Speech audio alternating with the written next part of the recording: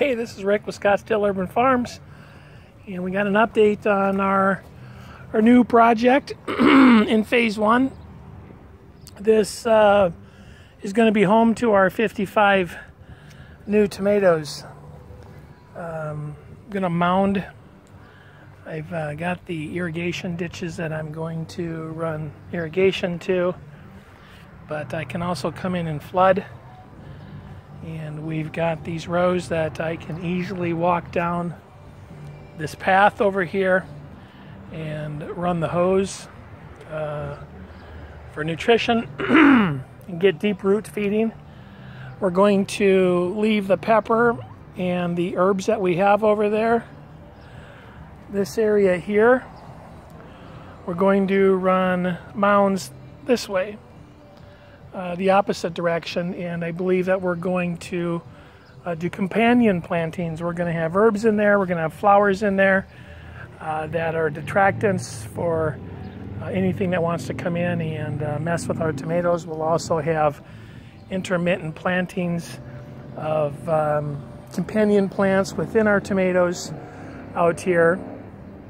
And we're super excited. I mean, there's 9 varieties of heirlooms that we are going to plant, and with the sole purpose of harvesting, selling, and harvesting the seeds so that we can create a seed bank for future generations for not just our family but anybody else that is interested in whatever variety of heirloom that they like. So super excited about this grow, and it's going to be fun. Tomatoes can be finicky. They're a vegetable, fruit vegetable that likes wet feet. They go through different stages: pre-flower, flower, pollination, calcium. There's a lot of things that can happen. Tomatoes, end rot, blight if you water the tomatoes too much, if they get any kind of foliage. We're going to be experimenting with compost teas out here and get really aggressive with the nutrients. And this is all natural.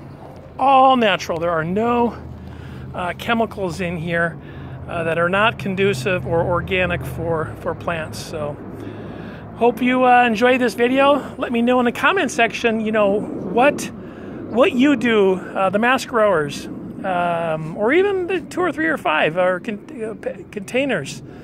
You know, what success strategies do you have for your tomatoes? It's coming on March 1st, and we're looking to have a really fun tomato season. Take care, everybody. Have a great day, and God bless each and every one of you.